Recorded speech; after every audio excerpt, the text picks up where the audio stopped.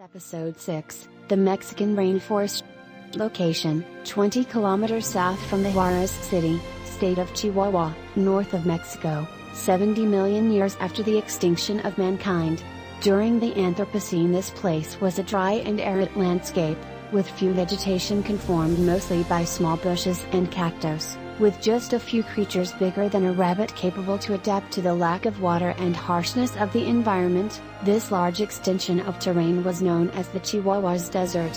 However, now this place is part of the Great Mexican Rainforest, an extension of subtropical rainforest that covers around 80% of Mexico and extends all the way into the south of the United States. The biodiversity of this ecoregion compares to the one the Amazon rainforest used to have during the Anthropocene, with more than 20,000 native plant species and several endemic animals that can only be found here. It doesn't take us long to stumble upon one of them, a tiny yet deadly predator. This is the devil's frog, or Ranita del Diablo. The reason behind its name is clear. A horned frog with a bright red coloration that communicates a clear message to any possible predator: I'm poisonous, very poisonous. The skin secretions of this amphibian contain tetrodotoxin, enough to kill a creature the size of a human in a matter of seconds. There are 6 species of horned frogs living in this forest. In all of them, horns are larger in males, which suggests a sexual display function. All the species look fairly similar and lead similar lifestyles, with the main differences being color and size. The Ranita del Diablo with its 150 grams is the largest, and most flamboyant of them all. They feed primarily on insects, but they will gobble up anything they can fit into their mouths, including other frogs or small lizards. On the other hand, during their larval stage they will feed primarily in vegetation, but will also take carrion if possible. Another rather unique feature of this frog is that they are bioluminescent. Both males and females generally only produce a very dim glow that can barely be appreciated, but during mating season the intensity of the glow on the males increases drastically, to the point they look like squishy red light bulbs with legs. The brighter the male, the most females it will attract. In a nearby tree we spot another endemic predator. This is the Mexican drider, the largest terrestrial invertebrate alive, and the largest spiders to ever exist in our planet, the largest specimens reaching 40 centimeters in length and more than 60 centimeters in leg span. However, not many reach such sizes, and most of them don't surpass the 30 centimeters in leg span. They spend most of the time in the treetops, where they elaborate some huge spider webs that can catch from flies to small birds and bats. These structures can extend for over 5 meters and are strong enough to hold the 300 grams of the spider and a struggling prey. They also sometimes use an unexpected strategy to increase the amount of food they can catch. The plan starts by going all the way down the forest floor. Is a dangerous trip, as here we have many large predators. Next they will search for a frog and paralyze it with their venom, and carry it all the way up to the web. While the bioluminescence of the frog evolved to attract mates, it is also excellent at attracting moths, and spiders that use this strategy can catch more than twice as many moths as the ones that don't. On top of the web we can also see a small yellowish ball. It's an egg sac. This particular spider is a mother, and inside of the sac there are more than 200 eggs. Each one contains a tiny 3 mm long baby spider that upon hatching will extend its 8 little feathery legs and jump to be carried by the wind for kilometers. Like a living snowfall, the dispersal helped to avoid inbreeding and reduce competition and cannibalism among siblings. Several animals in this forest would be glad to eat some of this tiny spider babies, like the one for example. This is a leafwing lizard, a small arboreal creature no much bigger than a common fence lizard. They can be found all the way from Mexico to Peru, always in tropical regions with dense vegetation. They spend most of their lives in the tree canopy, almost never adventuring into the forest floor. These lizards are very agile creatures and exceptionally good climbers. They cannot maneuver most of their predators by just running at high speed and swiftly jumping from branch to branch. On top of that, if their persecutor proves to be too determined, they can just jump off the tree and glide, just like the now extinct flying dragons from the Anthropocene or the Cooliosaurus from the late Triassic, extending a pair of wings formed by a thin skin membrane supported by modified ribs.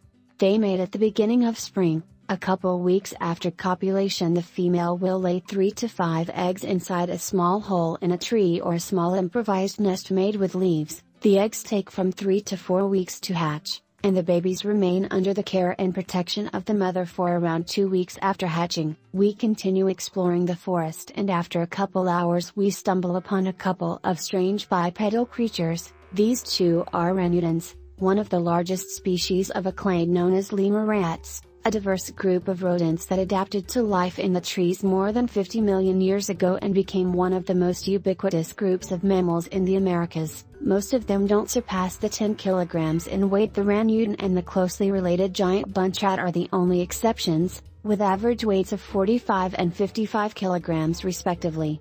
The ranudan is also endemic to this region and can be found only in the north of Mexico. They feed on a wide variety of vegetation and invertebrates, but their favorite food are fruits. They can travel for several hours on the forest collecting them and carrying them back to their nesting places. In order to efficiently transport and gather food, these arboreal rodents have adapted a form of bipedal locomotion similar to the one of the now long gone hominins.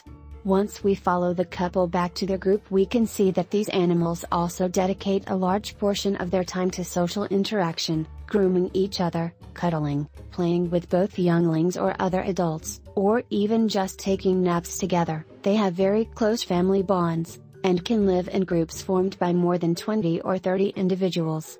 Suddenly something startles the group. They all start running and making loud noises, and from between the vegetation a large predator appears and swiftly catches one of the panicking ranudans. This creature is a siacan, the largest North American marsupial alive and the largest predator of this forest, with an average weight of 80 kilograms and huge 7 centimeters long canine teeth. This animal is the ranudan's primary predator and nightmare fuel. They also feed on a wide variety of lizards, snakes, smaller arboreal rodents, other arboreal marsupials and birds. They have very flexible wrists and ankles and a very muscular prehensile tail, all that works in conjunction to make them feel at ease while moving across the treetops. They have been observed sleeping, eating and even mating at more than 20 meters above the ground. Even when they hunt in the forest floor, they will often carry their prey to a nearby tree before eating in order to avoid kleptoparasitism from both other marsupials or giant shrews. Siacans are very territorial creatures. They mark their territory with a special secretion produced by a pair of glands located under the base of the tail. During heat, the smell produced by the glands of the females will change, communicating to any nearby male that she is receptive. A male can detect the scent of a female at more than 12 kilometers. 3 weeks after mating, female will produce a litter of between 6 and 10 tiny pups, around the size of a tennis ball, that will not leave their mother's pouch for at least 3 months. We start heading back to the camp when we spot a small creature in between the vegetation, a female tamantatu. As a fully grown adult, it's around 50 centimeters tall and weighs no more than 5 kilograms. The creature seems to notice our presence and starts to slowly waddle away. The tamantatu is an insectivore, specialized in subsisting on a diet of termites, ants and ground nesting wasps. They spend most of the day slowly walking across the forest, looking for termite mounds. Once they finally found them, they will use their powerful 9 centimeters long claws to dig them out, and catch them with their long, sticky tongues. Generally after feeding, they will return to their burrow to take a long nap before start looking for food again. They are not generally aggressive, but if interrupted while eating they might get very upset, and if the intruder doesn't go away after the first warnings, they will receive a couple scratches and bites, but these small fights almost never get to the point of causing serious injury. We leave the cute and grumpy armadillo descendants and head back to the camp, but upon arrive we find it destroyed. After inspecting it, we find a trail of what looks like footprints, but very big ones. We decide to follow them, and after a few minutes we find the culprit, a juvenile Contagiogas. The Contagiogas is the largest terrestrial vertebrate alive, This young male hasn't reached his full size yet and it's already around the size of an African elephant, surely an impressive size. However, the largest adults can grow up to be almost 3 times bigger. The Contagigas belongs to a family known as the thunder rats, a diverse clade of fully herbivorous megafaunal rodents that first appeared in the South American plains around 30 million years ago, and just recently spread to North America. Crossing the shallow and narrow sea that separates both land masses, they thrive in all sort of environments from tropical rainforests to deserts. Unlike many of their relatives, they don't form herds, instead living in small family groups composed by a monogamous couple and their calves. The bond between mated pairs is very strong, and most often lasts for a lifetime, which in the case of these animals is a lot, as they are one of the most longevous mammals to have ever lived, with some individuals being able to live well into their 90s or even 100 years.